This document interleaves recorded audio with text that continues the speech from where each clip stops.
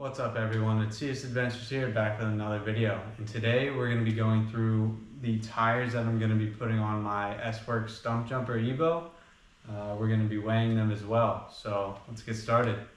So first off, for my front tire, I'm going with the Maxxis DHF. I'm currently running the same tire on my Polygon. It's a 29 by 2.5, definitely on the beefier side, so it's going to be a little heavier. But on the back, I'm going to do a 29 by 2.3 Maxxis Aggressor. I chose this because it's been really dry, and whenever I go out, I'm not going out when it's super muddy or wet anyway.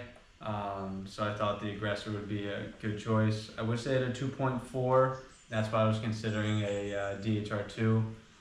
But I wanted a little more faster rolling tire, so I went with the Aggressor.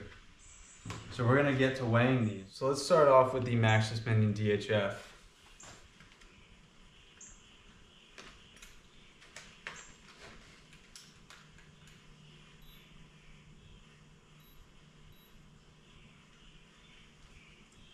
So this comes in at right under 2.5 pounds, 2.49, and that translates to 1.13 kilograms. Should be heavier than the Aggressor for sure, but let's just see.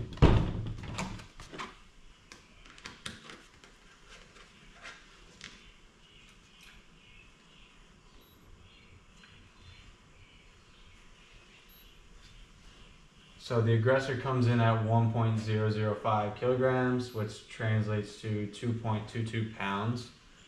So definitely a little lighter. I mean, we also have to take into consideration some of the packaging. That'll shave off a tiny bit of weight, but I'm not too worried about the tire weight. I'd rather be comfortable than save a little bit of weight. But yeah, I hope you enjoyed this video, and I'll see you guys in the next one.